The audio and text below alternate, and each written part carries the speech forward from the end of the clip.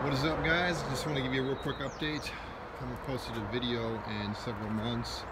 Been working on my car, not the last 2 months because of the COVID-19, but I have got some things done. The exhaust is almost done, and I'm pleased with how that turned out.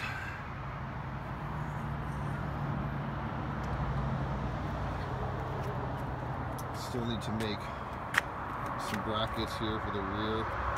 These vice grips are at, but the headers are installed, and they fit super tight.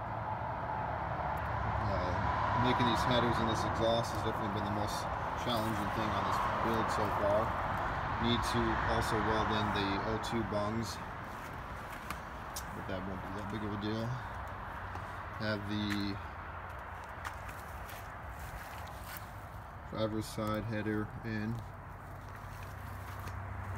This, you can see here, I only have 4 inches. And 4 inches to try to put 6 tubes in, plus 2 3-to-1 collectors in a 4-inch space is pretty challenging. But did get it. I made that header I don't know how many times. I had to modify it. I don't ever want to do that ever again. But glad it's over.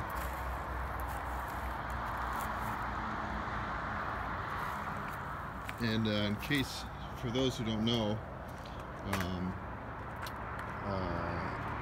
Murcielago engine actually sits offset to the driver's side, and that's just for the reason for the rear diff, and also the gearbox. This is the transfer case. I had a lot of people asking questions about the gearbox, and a lot of people think that Murcielago or Diablo has a transaxle. They don't. They just have a gearbox. And I'll go over the drive. I'll make a separate video of the drivetrain. But you can see here, once it's installed, one of the reasons why that engine actually offsets to the driver's side. And I'm offset a 1/2 inch from center.